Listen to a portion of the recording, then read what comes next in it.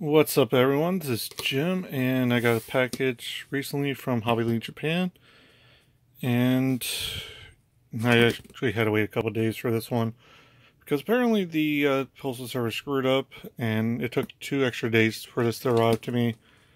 They were just being idiots, mostly my postal worker. But anyway, so here we go. Just gonna unbox what we got. I've already took the liberty of cutting it open, and we got a few things on top here.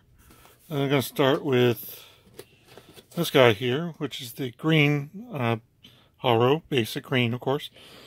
Excuse me, from the Gunpla Divers. Very simple kit from what I've seen.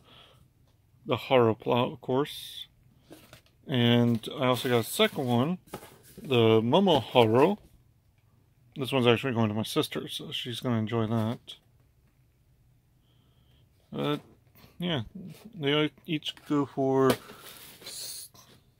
Oh no, I'm actually wrong. The Momo one goes for 600 yen, while the green one goes for 500. So, take the extra dollars just because of the ears on the here, but yeah, not too bad.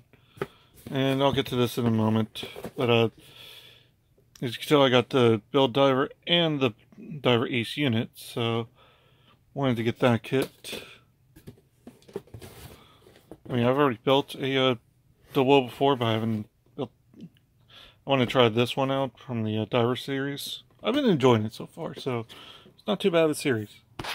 And as you can see, yes, I do have a F91 2.0. I never got the first one, which I always wanted to get, but then I was like put off on it, so I decided not to get it. But for this one, I'm waiting for the I have to get the lighting unit for this one because I want to do the light up just for shits and giggles. Even though all you do is see is like the chest and the backpack, but that's about it. But yeah, that's really all I got from my package.